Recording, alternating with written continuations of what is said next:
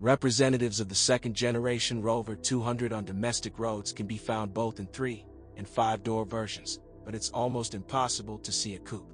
Rover 200 is based on the 6th-generation Honda Civic. Although the body of the Englishman is not galvanized, its paintwork and anti-corrosion protection are strong enough so that the safety of the car largely depends on participation or non-participation in an accident. Serious collisions are contraindicated for this car. It is difficult to find body parts for it.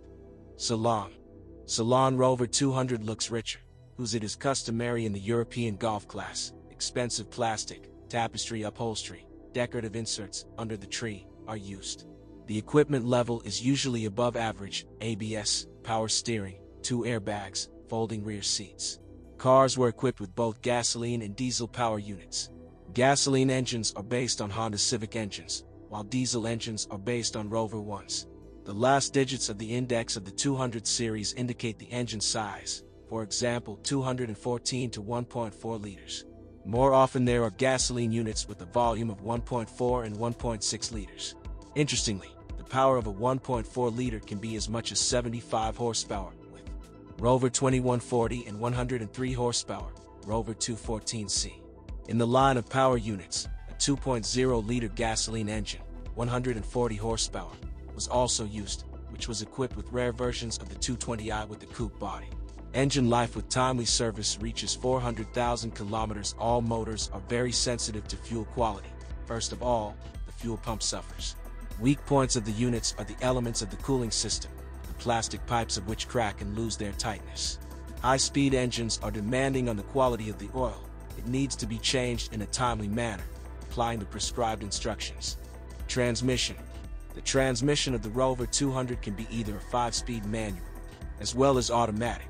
In the latter case, a continuously variable variator, CVT, developed by Honda designers is used.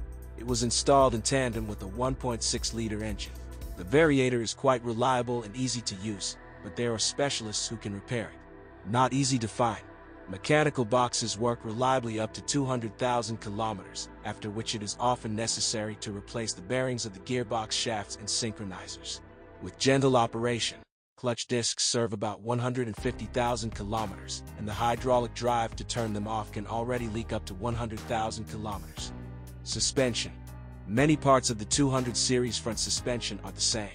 Like the Honda Civic, interchangeable levers, stabilizer struts, shock absorbers, hub bearings. Owners can also pick up parts for car repairs from Honda catalogs, since if the parts match, this method of buying can be cheaper and faster. Repair of the front suspension is brewing no earlier than 50,000 kilometers, but the anti-roll bar bushings have to be changed more often. Ball bearings are changed only together with the lever, and silent blocks separately. Original shock absorbers serve 60 to 70,000 kilometers. Behind the 200 semi-independent suspension with an H-shaped beam, the design and details are English. The rear suspension is durable, and it is repaired several times less often than the front. Steering.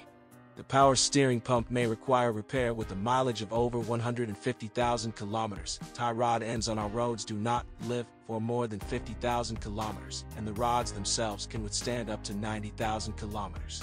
The power steering pump may need to be repaired immediately after buying a used car, since its resource to 150,000 kilometers is usually exhausted. Upon closer acquaintance, it turns out that the Rover 200 is a good golf-class car, which, however, has not received distribution in continental Europe. The kinship with the Civic lends it an edgier image, although the main feature of the model is its British charm.